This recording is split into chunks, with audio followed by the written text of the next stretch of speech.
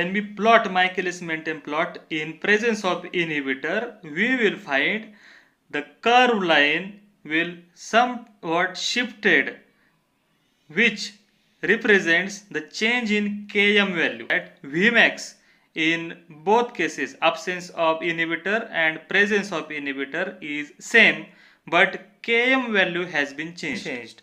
In term of Lineweaver-Burk plot, we can represent here inhibitor presence representation can be done in this fashion, where new line has been drawn, where it indicates the Vmax is the same, but the Km value is changed. So to increasing fashion, representation need to be done near to the zero in case of minus values.